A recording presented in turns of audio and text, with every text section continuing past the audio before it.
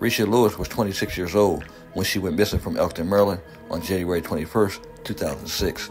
Risha supposedly went to visit a friend in the Far Creek section of Elkton, Maryland, and around 1 o'clock a.m., she called home to her sitter, who was watching her two kids, and told him that she was on her way home, but that she had to make a stop in Newark, Delaware first. She never made it out of Elkton and hasn't been seen since. Her cell phone would stay active for 3 months. Why it was never traced, I have no clue. And then her car will be found 9 months later in October 2006, but there has never been any trace of Risha. When she went missing, Risha stood 5 foot 3 inches tall and weighed approximately 130 pounds, and she had black hair and brown eyes. No description of her clothing was available, but she was last seen wearing a Mommy and Me pendant.